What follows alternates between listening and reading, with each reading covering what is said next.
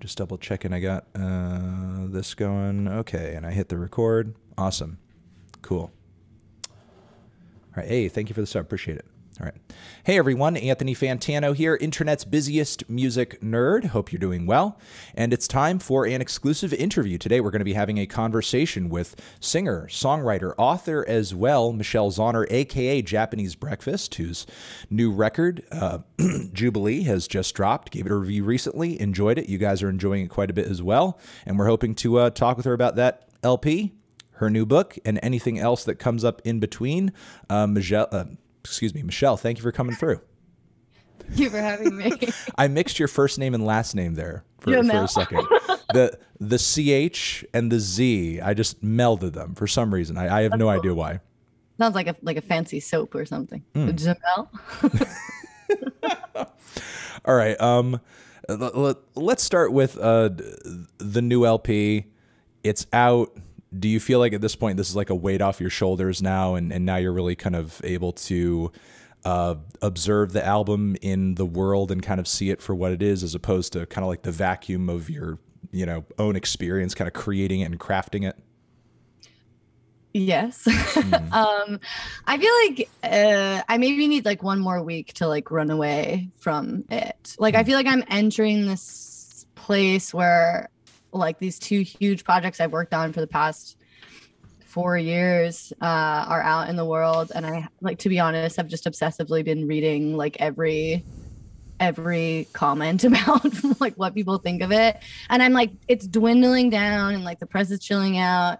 And yesterday I just like sat on my balcony and like read a book for the first time in like a while, and it was such a lovely experience. And I am in that place that I actually really love the most as an artist, where I'm like kind of hollow and like I'm filling back up and finding what interests me to like tackle whatever new project is ahead.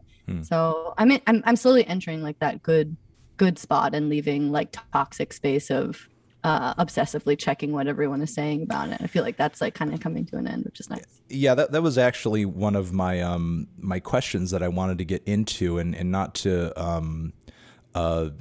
sort of make some sort of creepy observation here or anything, because this is something I think is true of myself and other musicians as well, and I think is increasingly becoming the case as time goes on. But from what I see, you strike me as someone who's very online generally. God, and no. Horrible. But I didn't want to give that impression at all. I need to exit.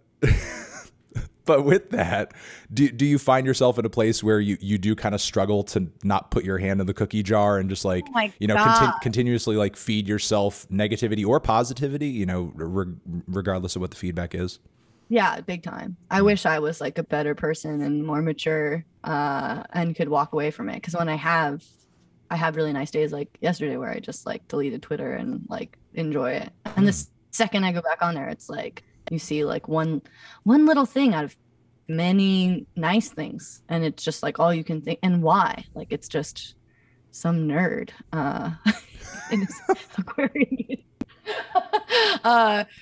No, I mean, like it's like it's so weird because I think about it, the internet kind of like if you could hear everyone's thoughts like on a plane, or maybe I've read this, like maybe Gia Tolentino has like written about this, but I feel like I feel like someone smarter than me has talked about this before, where the internet is kind of like knowing what everyone's thinking on a plane, and like you're not supposed to know that, and it's not even helpful, and it's not even like fully what people think. They just like are going off into the void, and it's really hard. It's like such a Pandora's box to like not know, to not.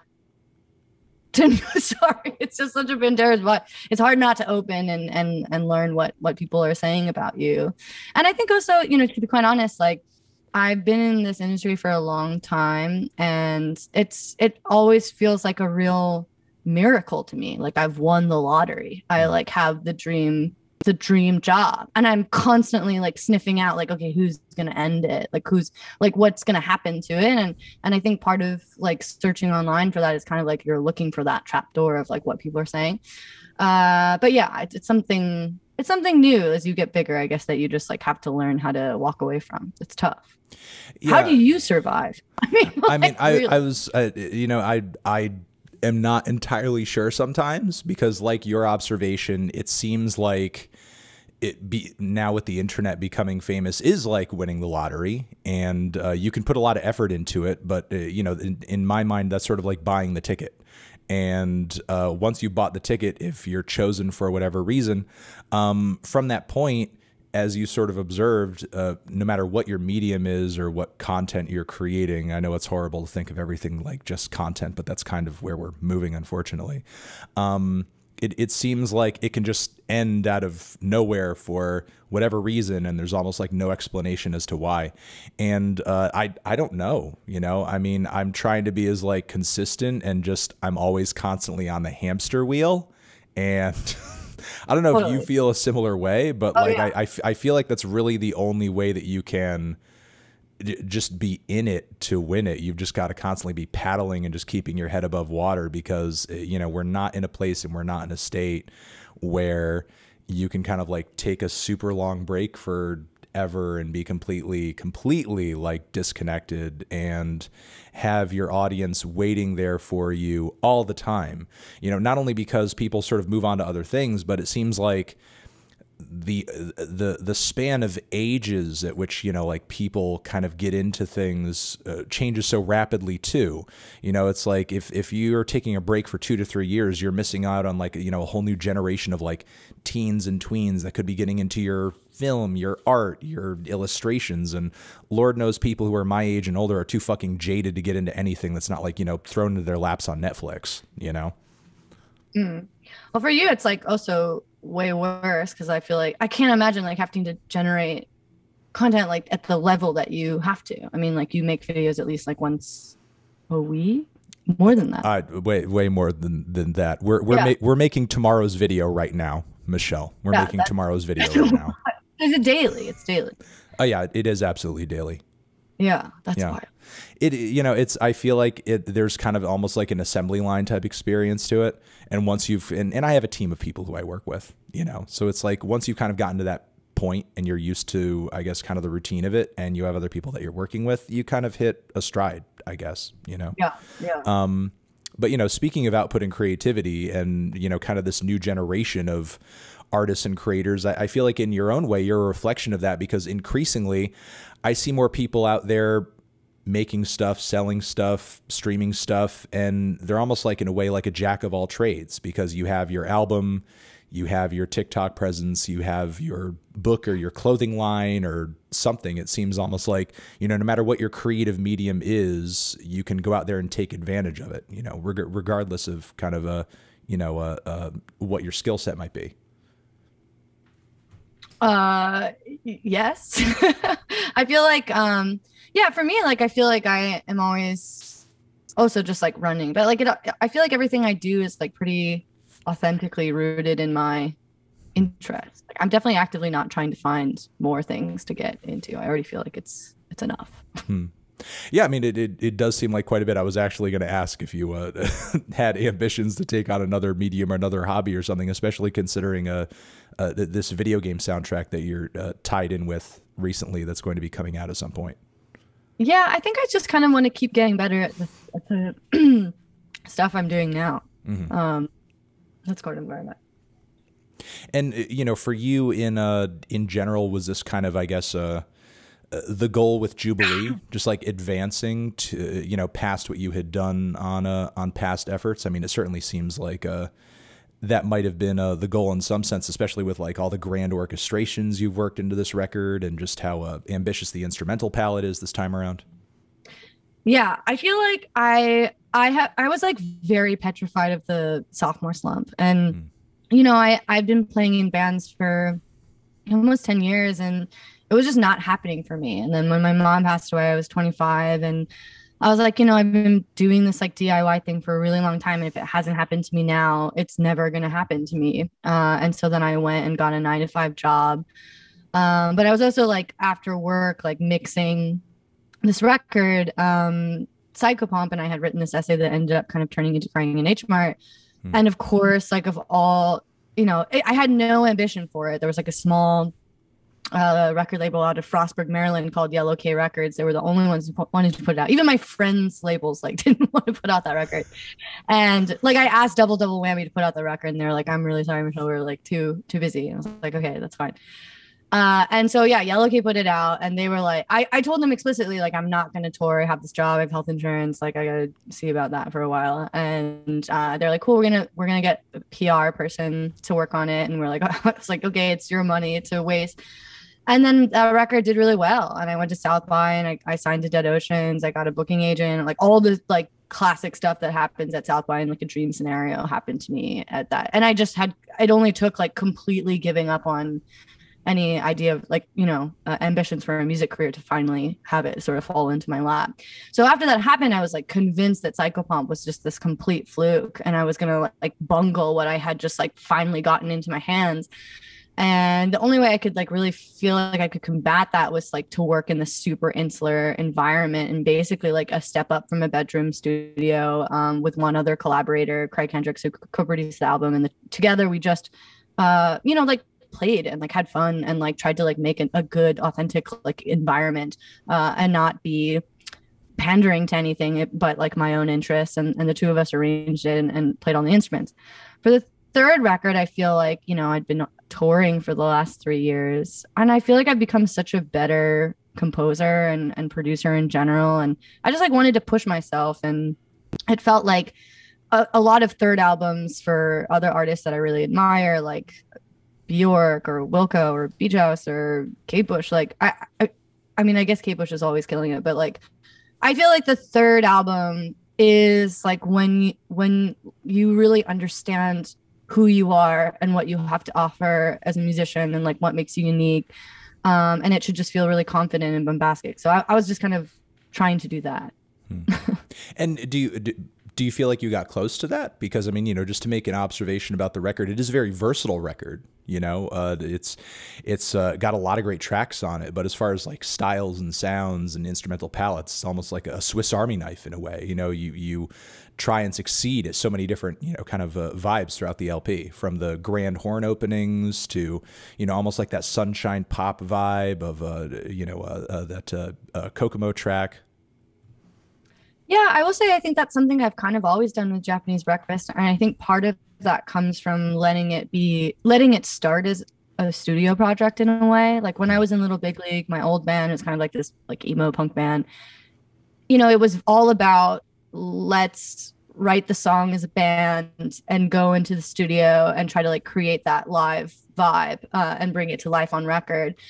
When Japanese Breakfast happened, it was very much like on a song by song basis. We went into the studio with a song and then did everything to serve the song in terms of like the production arrangement. There was no limitation because I had no ambition to perform it live. I was just like, I want to give whatever this song needs to like make it be what it wants to be.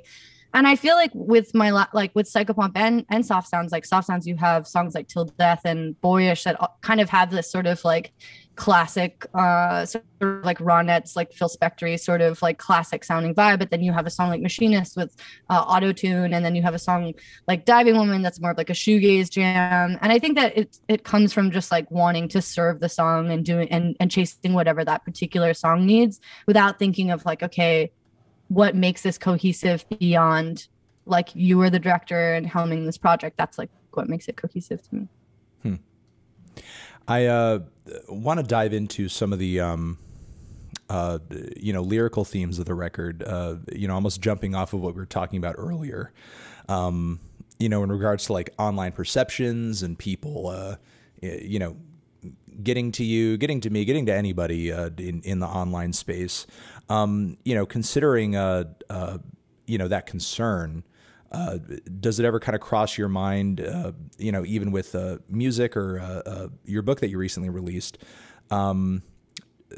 Is there a point at which you're kind of crossing a line and getting too personal or kind of giving away too much because you're afraid of how that might manifest itself in somebody else's kind of perception, as you were saying, kind of with the internet thing, it's like everybody knows everybody's thought, But kind of the also, you know, the double-edged sword of that, the other worst thing about it is there's no context for any of those thoughts either. So it's like, you know, Right. things can be taken totally out of, you know, the background that they're in and sort of be interpreted in like the worst way. Yeah, that's horrifying. I think it's a lot scarier in writing prose, honestly, than it is with songwriting because Hmm. it's just so impressionistic that like it would be impo and like poetry, like it's impossible for someone. It's always like fascinating to me when someone's like, it's clearly about this and it's like so off base, and that's just, you know, the nature of the medium. Whereas like with prose or with writing a book, like you really have to guide someone along and make them feel exactly what you want them to feel and make them know exactly what you want them to know. But yeah, I mean, I try not to think about it honestly because like it's sort of out of your control. Like you Hmm. can, I mean, I certainly do think about it, but every time I do, I try to sort of stray away from it. I mean, there's certain fun parts of like fandom or like thinking about other people that know of your canon. That's like kind of like a private nod. That's like more interesting to me. Like like, you know, there's part of me that was like, oh, I was like wondering if people were going to complain about the lack of guitars on this record or there's like just less guitars. And so I was like, well, you know, then there'll be a 3 minute fucking solo at the end. There's going to be guitar harmonies on Savage Good Boy. I'll give him guitar. And also just like fucking with like people's perception or just like expectation. Like I also was like, oh, everyone's gonna expect me to like try to make like mass appeal like pop music to like get into arenas or something. I'm gonna like not do that.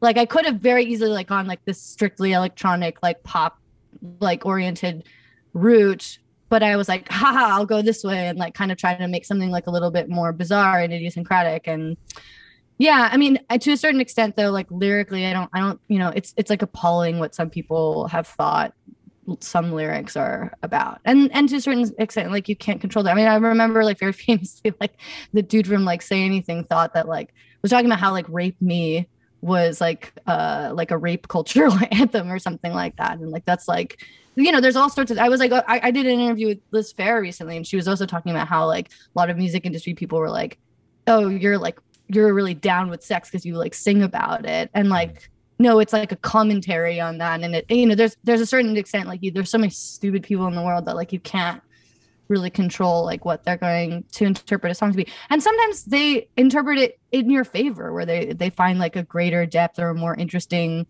interpretation of a song that is like maybe even better than what you came up with, you know. Hmm. I found the lyrics on the opener to be especially stunning and maybe even a bit meta.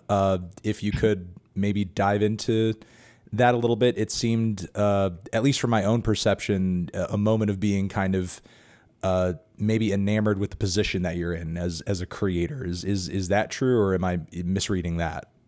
No, sir, I certainly think so. It's very much a thesis statement for that album, and you know, to bring back up what you were talking about earlier, where it's like, sort of sometimes like as a musician, it just feels like you're similar to you, like it feels like you're on a hamster wheel. You're just like running so fast to try to catch up and like take advantage of every opportunity, and sometimes you just like forget to like look around, you know, because you're just so focused on like running and like looking at the ground to like, you know, be as tight as you can in rehearsals and like take every show and like, you know, do every interview because like you have this opportunity to go, go, go, go. That I sometimes just forget to just like, you know, look around and enjoy it, you know, and especially like after, I mean, I wrote this like before the pandemic, but like, especially during the pandemic, it made me realize like, you know, I have to make sure to like enjoy the thing, you know, Mm. because it's gonna end someday. And like, it's a just a you know it fit like the theme so well of just like that's my personal struggle with like reminding myself to like experience joy sometimes because I'm just so busy trying to like do my best and like run and get it that I sometimes like forget to like stop and look around and just be like, you're playing a show in Central Park right now, you're like playing this huge venue and like people are singing along to your songs, like that's what you always wanted. That's amazing. Hmm. I you know, thinking about what you're describing here, you know, a part of this whole thing is really just, I guess your knack and your ability, which I think we're seeing in this recent album cycle to, I guess, have numerous irons in the fire and being juggling things. Specifically in regards to the release of this record and the book that you just put out as well, which I know that you weren't necessarily planning on the album to come out after the book, but considering like the span of time, the life experiences that inspired both of these things, and also in a way, almost like the contrasting feelings that kind of inform both of these works. I wanted to know, from your own personal perspective, how much do these two things kind of, intersect thematically and emotionally for you? I mean, was one kind of inspiring the other, or, the experiences that kind of inform one, do they also inform the other? Or in your own mind over this course of time, were both kind of compartmentalized, considering how much Jubilee is about joy, but then Crying at H Mart is about, a lot of like personal experiences and struggles and your mother and your heritage and so on and so forth. Yeah, I think like I don't know if I would have felt this way if the record didn't get pushed, but in a way, so the record was supposed to come out before the book. It was supposed to come out in summer of 2020. But I think it actually ended up being better this way, because I think in a way, I said everything that I needed to say about grief and loss and that experience, that I couldn't say in two records because there's just not enough space, people who've read the book who are fans of Japanese Breakfast might recognize that there are a lot of borrowed lines, because like there are perfect lines that encompass like certain feelings, but I never get to actually show the real scene. So like there's a line on Rugged Country that's like about a heavy hand where your death is a wedding ring, which is about my dad taking my mom's wedding ring after she died and putting it on my finger, and how like heavy physically it felt, but also, emotionally, obviously. And, you just get that line. It could mean many things. And I'm sure not a lot of people imagine that that's like the scene that comes from. But then, it felt important to me to actually show that scene and dive into that scene. So I feel like in a way, like the book really made me feel like I had finally said everything I needed to say about this part of my life that has just like haunted me and been like such an enormous part of like my psyche for the last 6 years. And obviously like grief is something that lives on with you, but in a way I felt like ready to explore a new part of the human experience. I felt really like, I had said everything I needed to say about that. Like it's time to move on.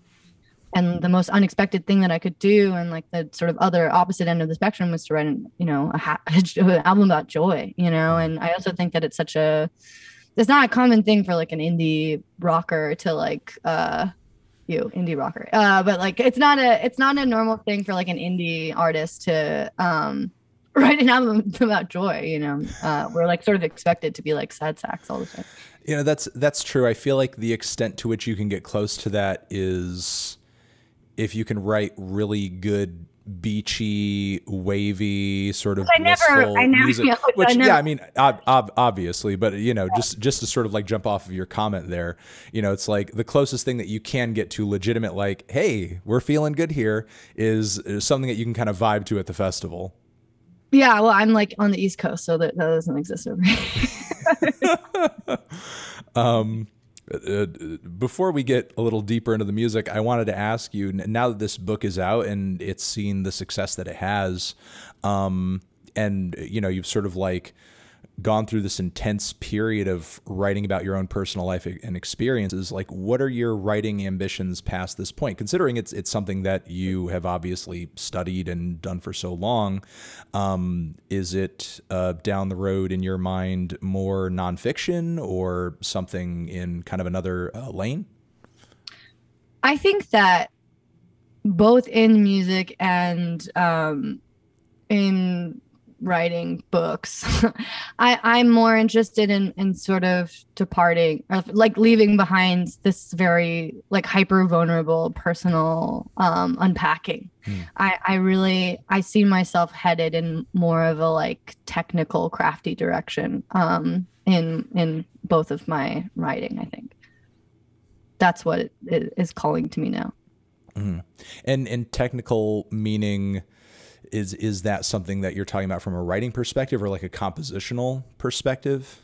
Both. So for writing, like I don't know if it's like a bad thing that I've like revealed this thing that's like definitely not going to exist for a long time, but I would really love to write a book about language, and just like incorporate more sort of like data about like the brain and how we learn new things, and also, you know, incorporate it into nonfiction. So specifically, like I would love to spend a year living in Korea and documenting the experience of learning a language and becoming fluent, and doing a lot more like research that's not my own personal history, that's like rooted in like, you know, I don't know, like other texts, and sort of explore like how the brain processes information, and the process of learning a language, and linguistics in general.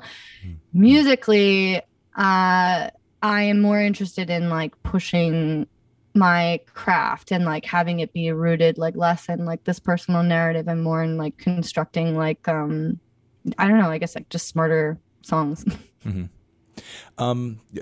Speaking of language, from what I understand, the new book is going to be translated into Korean as well. There's going to be like a Korean version of the book. Are you anticipating with the release of that for there to be a much different reception than you may be getting from like, you know, Western audiences? Yeah, I have no idea. It must be really weird. It's very nerve-wracking. I can see it both going both ways. I can see it being something like Korean people, like a lot of people, are like very, very proud. And I think that it's a touching story about, and that I think that a lot of Korean people might be curious about like what it's like to be mixed race in America, and to like relate to Korean culture in this way. It seems like something they could be interested in. But I also worry that it's like I don't know like what the American equivalent would be, but it's like to have these like really rich descriptions of like meatloaf or something. Like if it like it won't ring like this, like why is she going on about this thing that we like eat? Like if I was like, and then the scrambled eggs were like, you know, blah, blah, blah, like whatever. Like I don't know if like it'll hit the same way, like that this like appreciation of certain types of food that are like, you know, more normal over there. I'm not sure. I mean, it's nerve wracking. Culturally speaking, considering I guess maybe some of like the old world perceptions of things like privacy or I want to say tradition, or, you know, expectations for, you know, how your adult children should grow up and carry themselves, and what kinds of, you know, lives they should lead, you know, as they transition into adulthood. Are there any sort of like taboos on that front that you feel like the book, you know, may rub some people the wrong way on, you know, in terms of you know, how you go into those themes? Yeah, definitely. I think that at least like from what I know about my family and my mom, like I feel like there is a real, you know, yeah, like it's not like my family's like not into like oversharing, you know, or like it's a very private culture from what I have experienced. And yeah, I'm definitely worried about it because there's a lot of like kind of like gruesome stuff in there, like very like grotesque like body horror at times, and I have no idea how that will be perceived. Yeah, like we'll find out. It's a new thing for me to be nervous about, but at least like I can't read the comments over there, so I won't really know. I'm not exactly sure how to I guess pose this next observation as a question, because it's something that I don't experience personally, but you know, I guess in your own mind, like what is your own philosophy when it comes to, I guess, trying to balance these senses of, you know, I'm an American and I don't want to be othered. I want to be, you know, seen as a person just like anyone else, but yet I also want to, in my own mind, value my heritage and my identity, which there's, you know, sort of background and a set of expectations that come with that. But then on top of that, I also want to be seen as an individual with very specific interests and, you know, pursuits and successes and things that I chase after personally. And, you know, as you kind of move through life, like in what way do these things kind of take priority? You know, like which ones, you know, do you focus on? And when you're kind of thinking about one too much, do you feel like it's kind of being sacrificed at the hand of another, or so on and so forth? Yeah, I think that's a really good question. You know, it's tough. Like there is definitely a part of me, especially as a musician, that wants to be like, don't fucking talk to me about that. You know, it's like, it's not like I use I think I like shot myself in the foot a little bit. Like I named the band Japanese Breakfast. I came out with a book about my cultural experiences. And I just never thought I don't know. I think it's going to be ever changing because like I don't know, there's part of me that's like kind of grossed out by it because like I don't want to be like South Korean American like female artist, blah blah blah. I just like want to be the artist, and like I remember even like earlier, like we were talking to some like big tech companies that were like, we want to give you this billboard for like AAPI month, and like can you do these interviews for like AAPI month where you like talk to your like Korean family, and like I was just like, why do I have to do that? Why can't you just put me on a billboard? You know what I mean? Like why does I like only have to be like this? I'm like segregated to like this month, and like I don't want to. I just like want to be looked at as like an artist. Like why can't, if you wanted to like have diversity in your campaign, like why can't you just treat me the same way that like not in April, Sure. So yeah, I mean it's tough, and it was like a scary thing for me to walk away from, and I think that's just like kind of a new thing where like I am in the position now where it's like easier to be like choosy about what I do because I'm not just like saying yes to everything and like paralyzed by saying like no to certain things.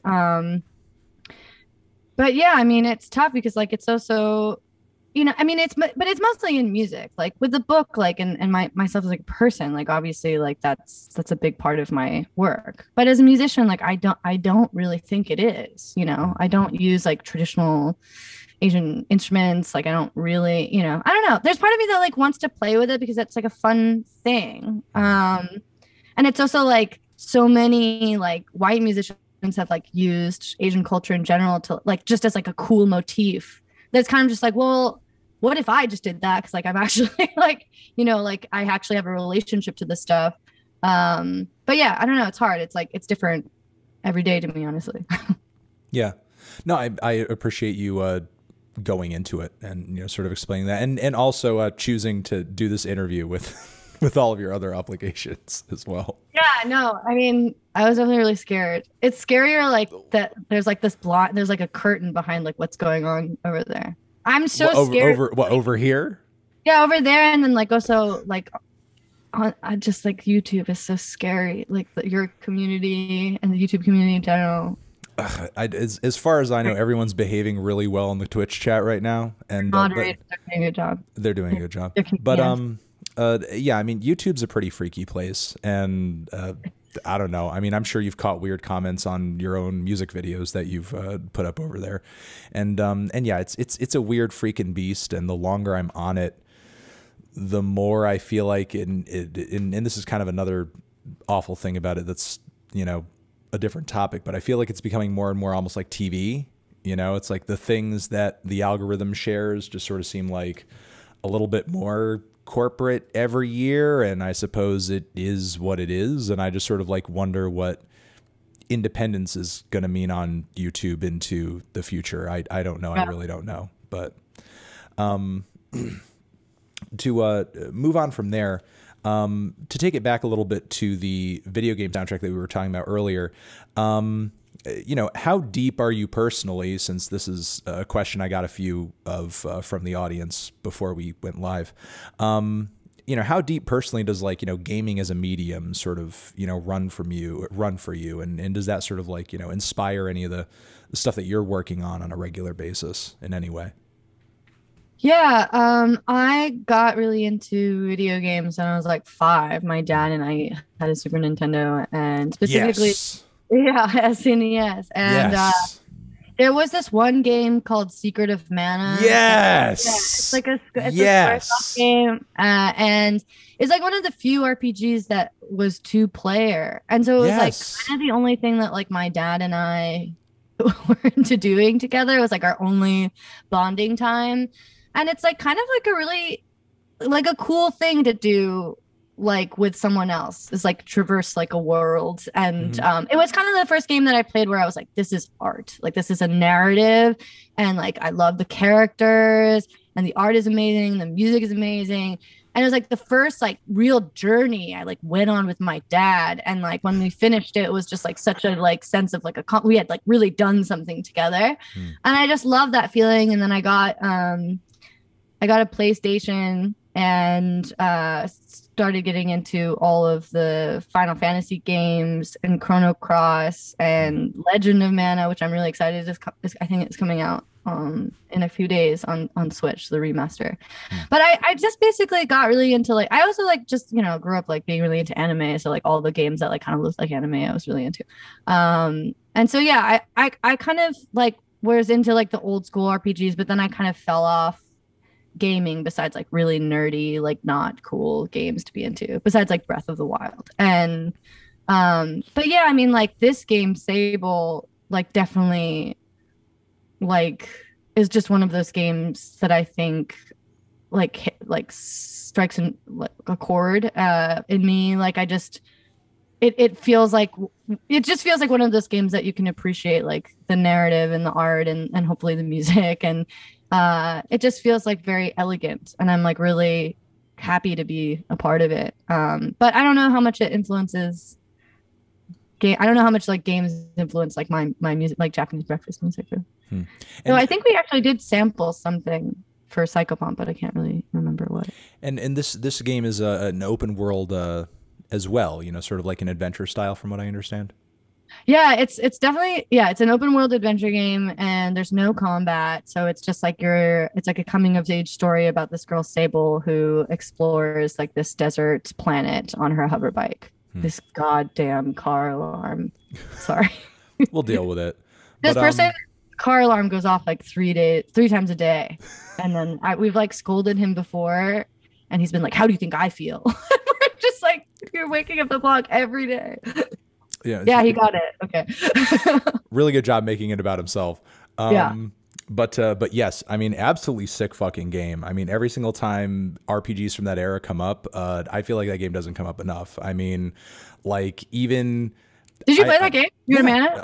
I can go in the basement. I get my cartridge. I got the cartridge for it, baby. Like so many great aspects of the gameplay with that RPG in comparison with others, like the way that you sort of like scroll through the attacks, and, the way that those come up. It is a really good combination because it's like there are like because like the combat, it's like not turn based. Yeah. So it's very quick, and even sort of like using powers is super quick. I don't know any other. I don't know why more RPGs like don't emulate that game, because it's so special, I feel like. Yeah, no, it's totally good in terms of just like the flow and the functionality, and as you say, sort of the 2-player thing, and just the music is totally sick. Like the battle music,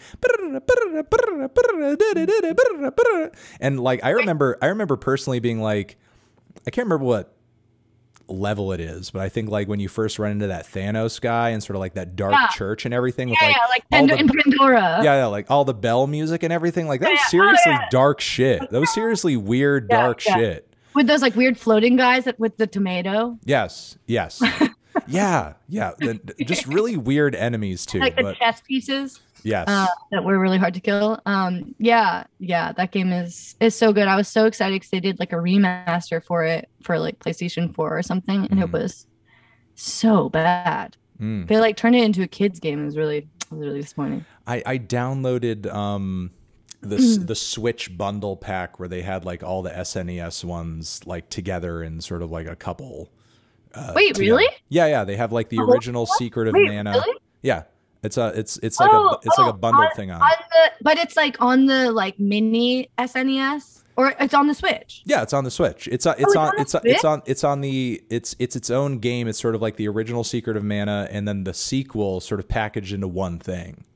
Oh, I think I got that too, but I don't know. I guess maybe I need to revisit it. Yeah, but I played through the sequel a little bit. I haven't finished it yet, but whatever. We're getting too much into this video game. So to get into some of the influences for the record, because one thing that kind of struck me about sorry to interrupt you. Can I ask what the melon thing is? Yes, you can ask me what the melon thing is. Where did that come from? I know it's like a thing, but I don't know. It is a thing. It is a thing, and we embrace the thing. and we have melon emotes over here in chat on Twitch. Okay. Um, Like it's a melon? yeah, it's like a literal melon. People are putting What up kind of melon? just Like a watermelon I prefer a watermelon. or cantaloupe? As far as my own identity goes, I identify more as a watermelon than I do Okay. as sort of Well, I like mean, it's a. definitely the best melon. Some people tell me, some people say more of a honeydew or something like that, Oh, but it's like the I'm shitty melon. yeah, I feel more of like a watermelon anyway. Okay. But basically, to go back to what we were talking about at the start of this interview, that everybody hates me and wishes I was dead. There was, I think, early on. Make it sound like I was threatening you, like before we came on this thing. Early on in the 2010s, I'm sure, you know, as a music fan yourself, you might be aware of the electronic music producer Zombie. No. Yes, no, that's fine. It's totally cool. Well, anyway, I hadn't reviewed the guy's music yet, but I was aware before I reviewed his music for the first time that he had a huge reputation for beefing with basically everybody, like from calling out other musicians on Twitter, calling out journalists, and even like getting into physical altercations with a few people. And I knew that the moment I reviewed his work, like he would tear me a new asshole on his Twitter feed, probably within 24 hours. And he did. And he just like went on this like 20 tweet rant or something. And he ended it all with calling me a fucking melon. And so like basically my audience started just attacking him and shitting all over him, and he deleted the whole thread within like a few hours, which he usually does, or you know, used to do with his Twitter rants. Like he'd usually delete them pretty quickly anyway. And then after all of it was over, my fans just started endearingly calling me, you know, like a melon, you know, just like, hey, yeah, melon, that was pretty funny that happened, you know, because at the end of all, everyone was like, why the fuck did you call him a melon? That's so weird. It doesn't make any. So because in the context of his rant, it didn't really make any sense. He didn't point out a specific thing or say anything that would lead him to say that. It just sounded really wild, just like the whole rant. And that just sort of stuck around. But then as people sort of kept repeating it as a joke, like new people would come in and see people saying it and I guess just kind of continue to follow suit, not really understanding the origin of it. So now it just kind of sticks around. Now it's just the thing. Now it's just melon. Got it. Zombie. Well, hey, I've built a brand off of it. I've even sold melon shirts, so I can't totally hate on the fact that it happened. So That with the watermelon? yeah, with like with your head in a watermelon? With my head, with like maybe a picture. Do you think it has to do with your head? Maybe it might have to do with my head, but it was like a picture with like an image of maybe like, you know, 24 different melons, and then my head was in there, you know, implying that it's just one of many different types of melons. But I wanted to ask you about some of the influences musically on the new record. Thank you for asking, though. Because you know, if one thing struck me about the LP, it's that, you know, you seem like a not just a musician but a serious music fan, and there were just like a lot of sounds and styles to me that reminded me of some of my favorite indie artists that I grew up with, you know, grew up listening to from the 90s and the 2000s, be that like Belle and Sebastian or Bright Eyes, or even the opening track reminds me a little bit of Beirut, and I remember being kind of blown away by Flying Club Cup when I was a lowly blogger, like in 2008 or so. And you know, I wanted to ask you personally, you know, as far as like your musical diet and musical, you know, experience goes, were those artists in those years kind of formative for you as, you know, kind of a listener?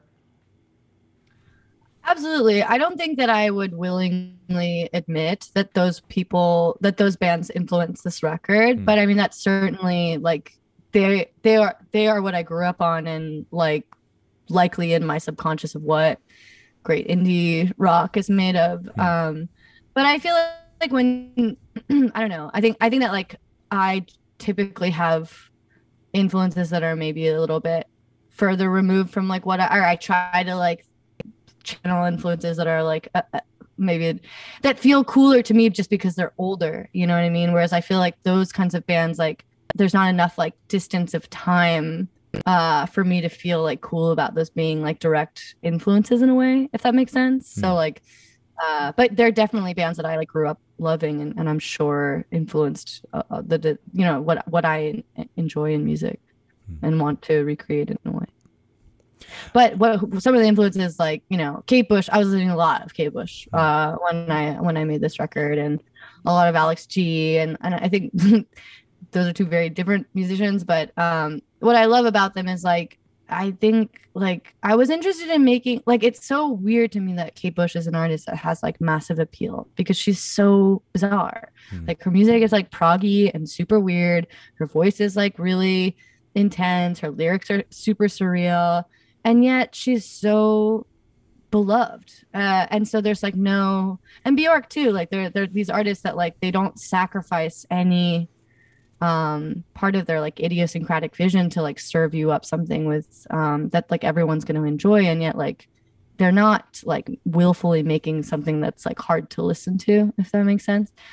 So that was like kind of what I was trying to find for myself too. Or like Alex G is another example of just like one of my favorite contemporary songwriters, and I think Alex writes pop music, like, but it's like so his own, and it's like unlike, you know, anything that I've heard. And yet it's like confrontational, but it's also so listenable in a way. So I was like kind of trying to find that for myself, and then there were other influences that were, you know, more basic, I guess. But yeah. You know, since we're just like kind of in a way just like throwing shit at a wall, talking about melons during this conversation, let me do something crazy and ask you: can you sell me on Alex G? Because I've reviewed his music. I've reviewed his music. I'm not crazy about it. You know, it's like I see the appeal and I see, you know, good things in it. But I'm gonna say like the closest thing I've had to somebody who's sort of like explaining the Alex G appeal to me is a drunken white college student outside of a falafel truck at midnight. And that it didn't go well, you know. It didn't go well. So if the person who is explaining, I thought you were saying you think Alex G sounds like a drunken no outside of no I'm saying I'm telling you on it. I'm saying I was literally outside of I was at a college campus at midnight, and a drunk kid was trying to like pitch me on Alex G. Let me tell you about Alex G. And it started like, melon, how come you don't like Alex G? And then, you know, the conversation went downhill from there. But, you know, in this moment of clarity, can you tell me what you feel like is like the biggest kind of... Yeah. Oh, yeah, absolutely.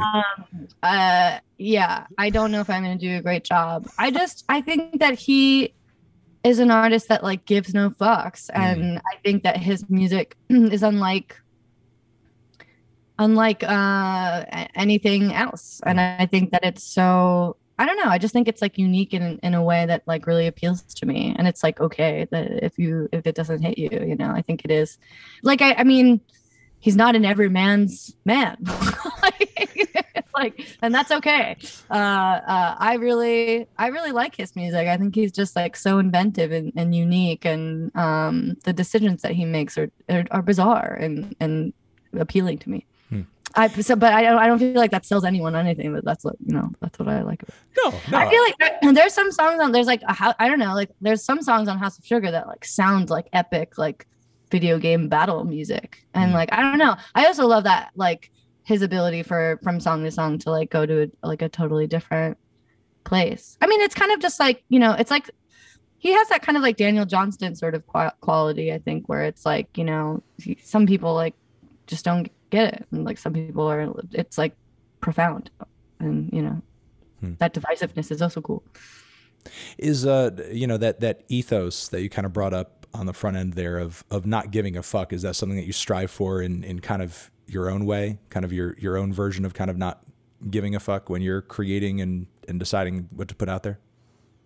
Totally. I mean, I don't like, I don't know if it's like necessarily a punk thing. Like, I think it's just like artistic integrity. Like, I think that, I just think that the worst thing that you can do as a musician or as an artist is to pander. And like, if you find like what makes you unique, and you like lean so far in that direction to the point where like some things that like some people might find unlistenable, like, I think that's cool. And like what I'm interested in, even though it like breaks my heart if not everyone loves what I do.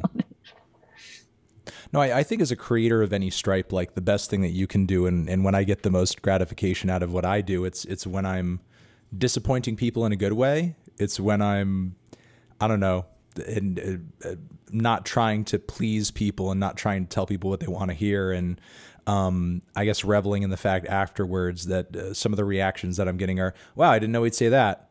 I'm pissed about it, but at least I didn't know he'd say it.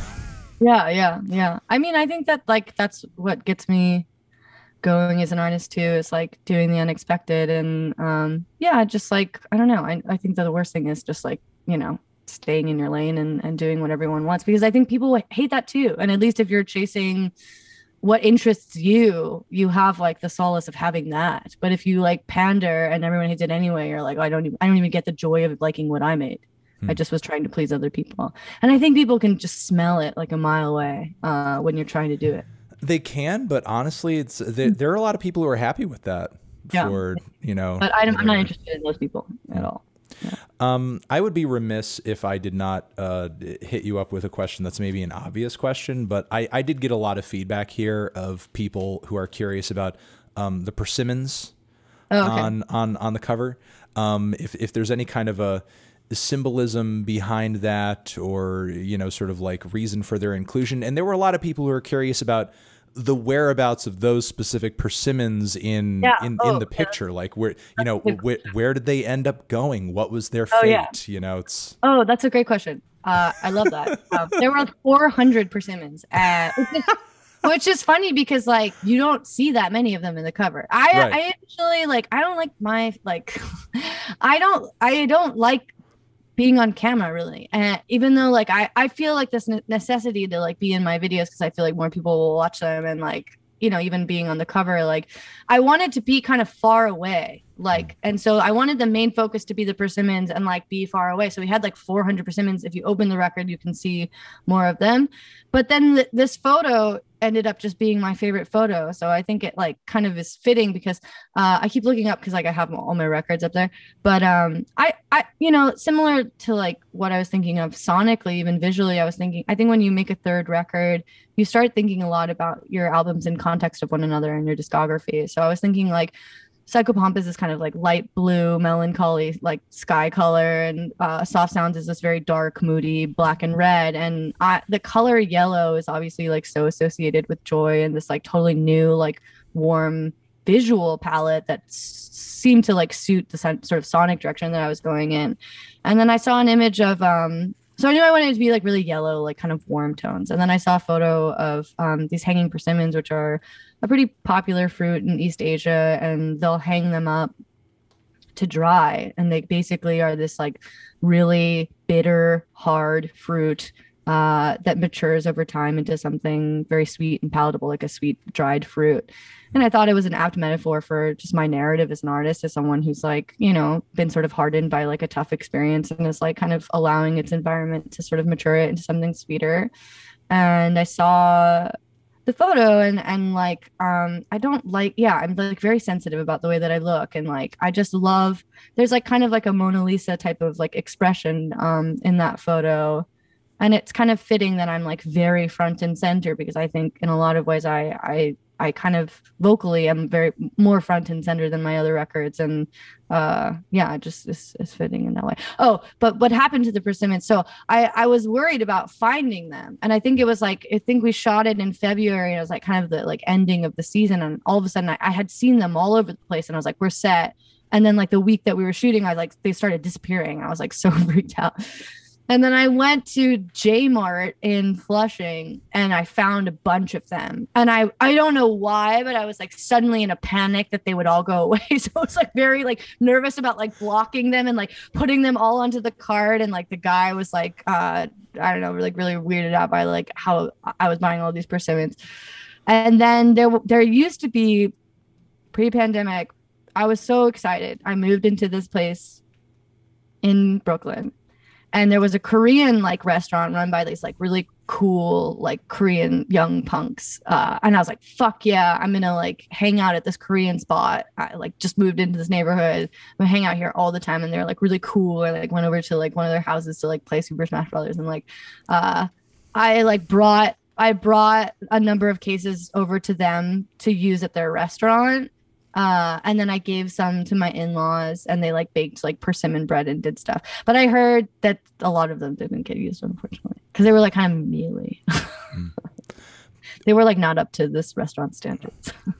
Well, geez, that was a whole adventure just over the persimmons.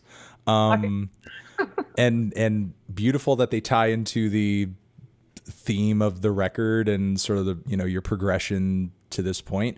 I'm also a big fan of the color yellow, as people can see. My yellow backdrop actually blends in with your wall perfectly.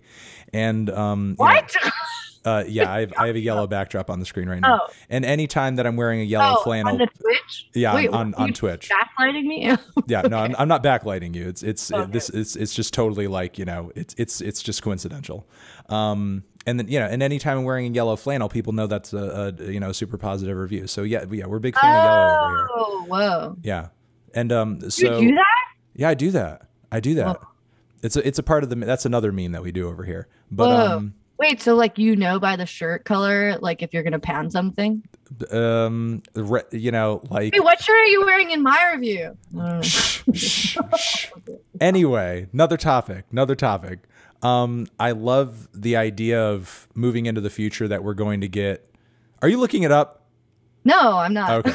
I love the ideas we're moving into the future. We're going to get the whole color spectrum from you, hopefully. And before we go, because we've taken up an hour of your time and we appreciate it. But as a fan of this gaming franchise myself as well, I have to ask you, who is your Smash main? Oh, I'm like really basic. Don't be. There's no wrong character, especially in Ultimate. There's no wrong pick. Just I will tell say, me. like, I can't play. I like am a Kirby. I know it's basic as fuck. I honestly like can't play. I'm not a good Smash player. The only way I can even like level the playing field a little bit is if I play Kirby, because I'm not good at like doing I wish I was really good at the other characters. I wish I was good at like there's so many other characters that I like, but I just can't play them very well. No, I mean on Smash 64 I used to play on Smash 64 I played nothing but Kirby. Right. Yeah. On the newer iterations, I like to play Pac-Man, Mario. I know he's a really dumb character. Circle, yeah. He's a really dumb another circle, and he throws melons too. So oh my gosh. Yeah, he does. So there you go with that. I really want to be good at like the really challenging characters that are really cute, but they're so hard. Like Olimar, like how the fuck do you play that character? Yeah, he's those characters with a really weird, quirky play Animal style. Crossing, like villager, like their moves are so fun, but I like can't navigate that character at all. The only like other character I can kind of play, because it's basically like Kirby, is Meta Knight is kind of like that too. And I basically just like drill into people. Yeah, there's some like amazing players out there I've seen that can do like an Olimar, but I think your brain has to be broken to play that character well. Like you can not see the game in the way that normal people. It's like being good at crane machines. Yeah, exactly. You know, being good at Olimar is like being good at crane machines. You're like a skewed reality to like just see what's going on. Yeah, exactly. It's such a weird, totally out there play style. But look, you've been an open book. And that's not a pun about you writing books. That you know, I say that when a guest is great, and I also don't know what to say about, I don't know, just the fact that we've been doing this for a year. You're easily our most well dressed guest that's ever been on. So thank you for that as well. The most well dressed and color coordinated with your area guest that we've had on. And yeah, this has just been hype. Everybody loved it in chat, and we appreciate you coming through. Thank you so much, Michelle. Great, thanks, Melon. All right, have a good night, and we're looking forward to the next record. Let us know when it comes out. Thank you. All right, bye.